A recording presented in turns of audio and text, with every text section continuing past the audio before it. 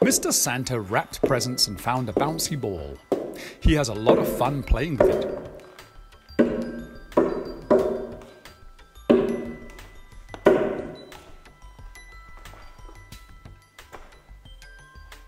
He goes to a table with it and marks the position on the table edge with an adhesive strip on the floor.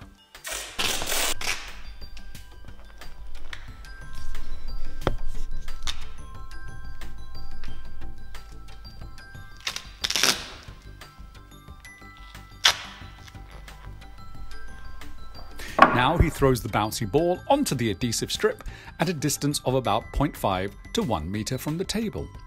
Tip: repeat the experiment several times to get a clear answer.